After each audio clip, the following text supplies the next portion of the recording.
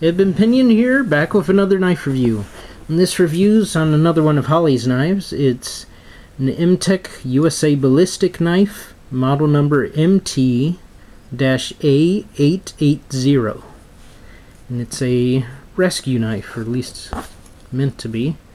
Has nice blue and black aluminum handles, full stainless liners, right hand tip down pocket clip, lanyard hole, and there's a glass breaker on the end. And this is surprising because I don't see this on any cheap, and by cheap I mean just price wise. It's inexpensive. That's what I should say, inexpensive knife. Cheap, I use that usually to mean a knife that isn't pricey. But anyway, this is an inexpensive knife.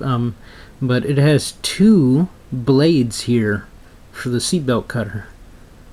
And these, that's just really nice. They're definitely going to cut something. I don't see that anywhere else as far as Mtech is concerned. On more expensive knives, I've seen that, but that's pretty cool. Deployment, dual thumb studs, or the finger flipper.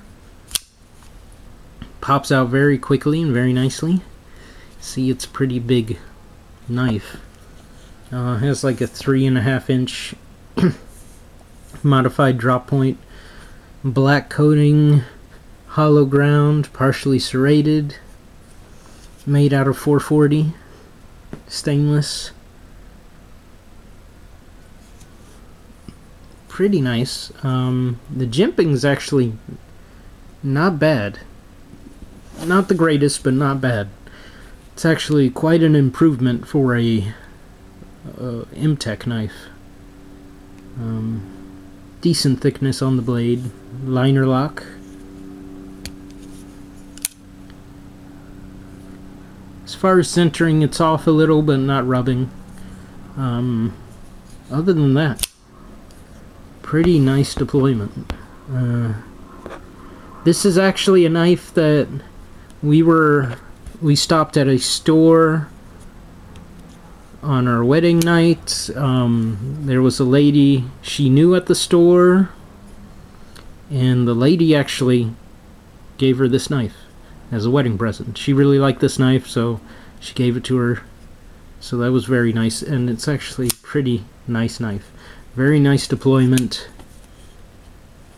Just love that seatbelt cutter. And of course the glass breaker and everything, just sweet gift. So I would recommend it. So anyway, thanks for watching and God bless.